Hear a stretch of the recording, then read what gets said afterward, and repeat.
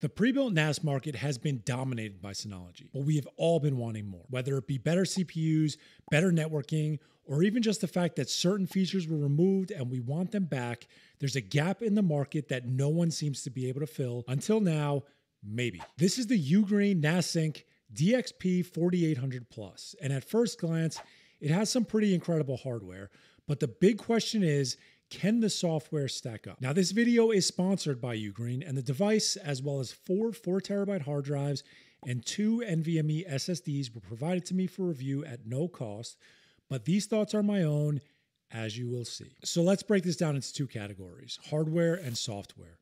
The DXP4800 Plus comes with an Intel Gold 8505 processor, 8 GB of DDR5 memory, and yes, a 2.5 gigabit and 10 gigabit NIC. It has 2 Gen 4 NVMe SSD slots for cache or storage pools, and a bunch of USB ports on the front and back. It also has an SD card reader, which I've never used in a NAS, but it's pretty cool to have. Listen, the device is beautiful. It has a full aluminum body and everything about it is premium. It's a 4-bay NAS device that has drive trays that expand and contract with a push. This makes adding and removing drives very easy, assuming you use them right, which I wasn't doing in the beginning. All of this adds up to an incredible hardware package, and honestly, it blew me away the second I opened it. But hardware can only take you so far, and since most NAS devices are thrown in a corner and interacted with through their web interface, the software is just as, if not more important, and that's where things start to get questionable. The setup process is what you'd expect. Plug in the NAS, find it on your network, connect to it, and install the OS. When you're in the OS, you'll create your storage pool and volume, and at that point, you're ready to go. There's not much more to it. Now, let's break down the OS because this is the big part. I actually really like what UGreen is trying to do here. All the fancy software that you see on most NAS devices do not exist, and I actually like that. In my opinion, too many companies building these pre-built NAS devices try and offer everything from a software perspective that more mature companies like Synology offer, and what you get is an OS that has a ton of applications and nothing works right. Generally makes it an unreliable mess. So in this case, simplicity is good, kind of. The UGreen OS is designed to be a NAS first. You can configure a storage pool and volume, create shared folders, access those shared folders using SMB, NFS, and more, and basically just have a functional NAS device.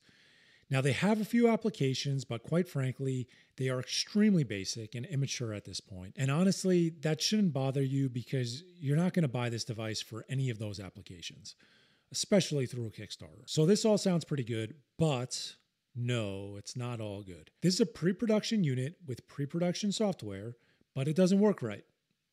Plain and simple. For example, you can configure a bunch of shared folders, and each of those shared folders can have different permissions.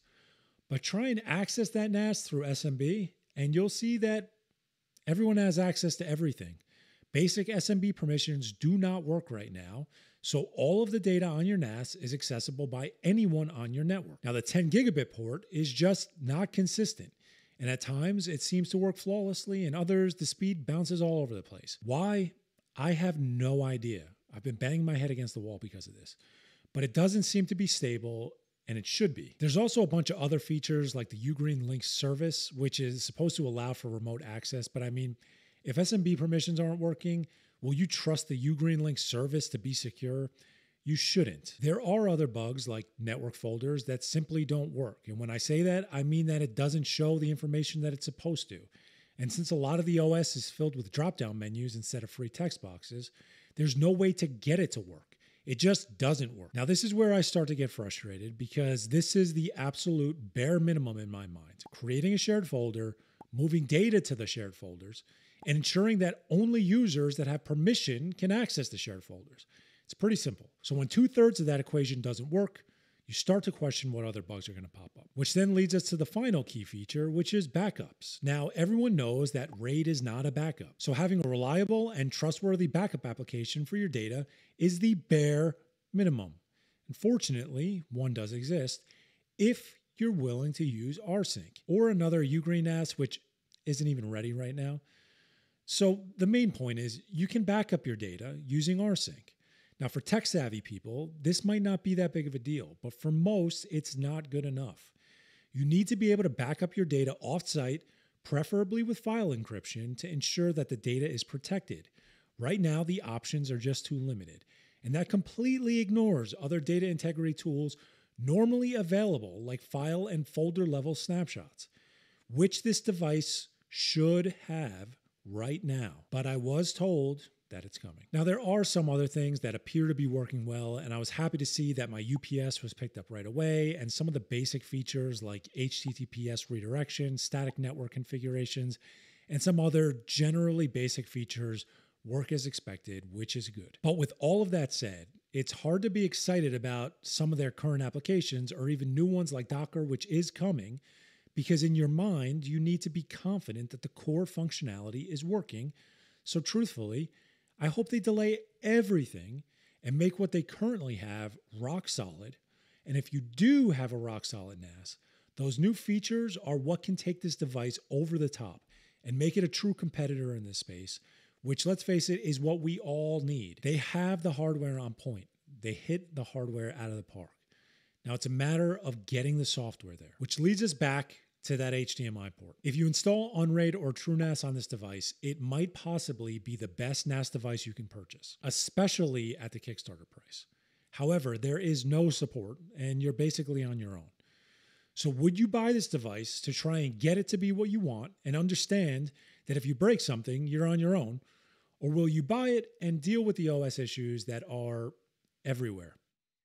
That's for you to decide. To be clear, I do think that UGreen is heading in the right direction. And since I received this device, there have been tons of software updates. I mean, literally every day. And those software updates have fixed so many bugs. I mean, this software was not even close to where it is right now 2 weeks ago. 2 weeks ago, there were various languages when you navigate the OS, and it just seemed like an alpha level product.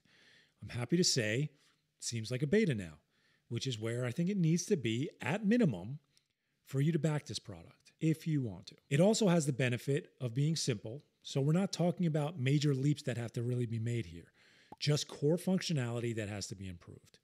The point is, you're going to run into bugs, and when you do, you shouldn't be surprised, at least right now. So again, I don't want to be too hard on UGreen because this device really has the potential to be great. And to be clear, I think they're on the right track, especially with the simplicity of the OS. Due to its simplicity, you're talking about a few patches that can really turn this OS around. And if those patches were already released, this might be a totally different review. Now, is it going to be as polished and feature-filled as something like Synology DSM? No, not yet. But in my mind, that's why the Kickstarter exists. You're backing a device that has the potential to be great, with the understanding that, as of right now, it's not. Might not be the best situation, but it's also not the worst. They're making consistent progress, and I'm not sure what more we as consumers can ask from an early beta pre-production device. So do I like it? Yes, I do. Is it where it needs to be right this second? No, and that might be okay. So in summary, you're backing potential. And while I wish that some of this basic stuff worked today, you probably won't get your hands on this device for a few months. And at that point, we could be having a very different conversation. So if you want to purchase one of these devices, a link to the Kickstarter will be in the description when it starts. And once again, thank you to UGreen for sponsoring and sending out this device. And I hope that over time, this becomes the NAS device we all want. Thanks for watching. I'll see you guys next time.